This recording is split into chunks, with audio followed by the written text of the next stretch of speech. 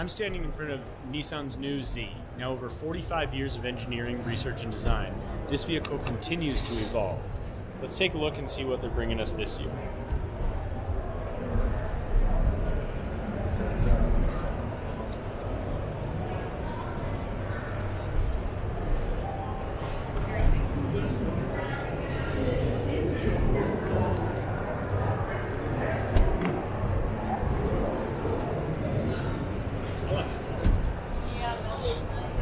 Now what's interesting to see is, as the years go by, these cars seem to consistently evolve, not only in styling, but in performance as well.